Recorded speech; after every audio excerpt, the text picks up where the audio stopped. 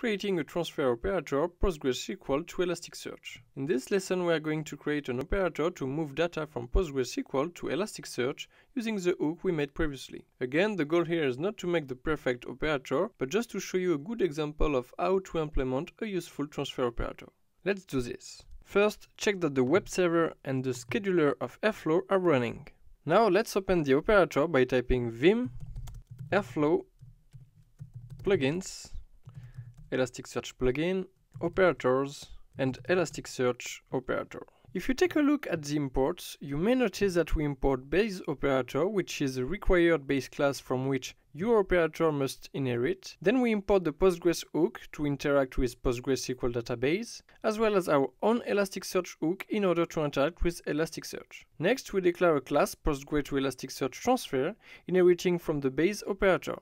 We have two methods: init, which is used to initialize our operator by specifying the expected parameters. So in order to use Postgres to Elasticsearch transfer, we have to pass the SQL query to fetch the data from PostgreSQL, an index where those data will be saved into Elasticsearch, and two connection IDs corresponding to the connections given from the Airflow UI for PostgreSQL and Elasticsearch.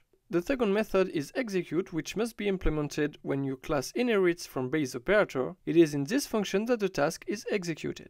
So what's going on in this function? First, we instantiate the Postgres hook and the Elasticsearch hook in order to get the connections. Then, to avoid the Airflow worker loading all the data retrieved from the PostgreSQL query into memory, we use a server-side cursor and fetch the rows by batch. So the code here creates the connection and automatically places the query result into a server-side cursor named Postgre_cursor. The value iter size sets the number of rows that the client will pull down at a time from the server-side cursor. Finally, we iterate on each row of the batch prefetched in order to JSONify and add them into the Elasticsearch instance by using the method addDoc of our hook. Okay, now we actually need to tell to Airflow that our Elasticsearch plugin has a new component. To do so, close the file and open the init.py file where we reference the objects composing our plugin. Here, as we have done for the hook, we have to import our operator and add it to the operator list. To do so, type from Elasticsearch _plugin dot operators Elasticsearch operator import Postgres to Elasticsearch transfer. Now add it to the list Postgres to Elasticsearch transfer. Tap the file and restart the web server and the scheduler to be sure that this modification is taken into account. Now it's time to check if our transfer operator works well. So copy the DAG plugin_operator_dag.py from the Airflow files folder into the folder airflow/dags. Open it.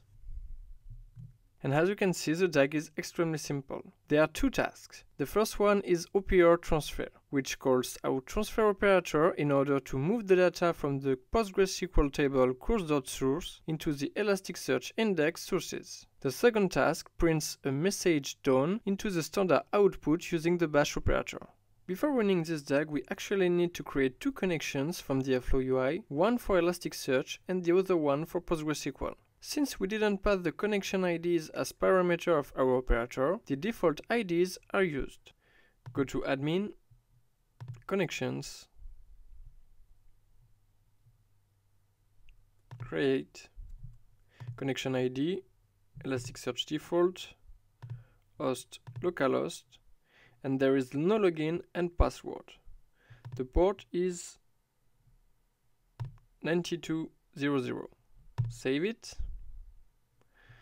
and create another connection for Postgres, which is Postgres_default, connection type Postgres, host localhost, schema airflow_mdb, the login is Airflow, there is no password, and the port is 5432.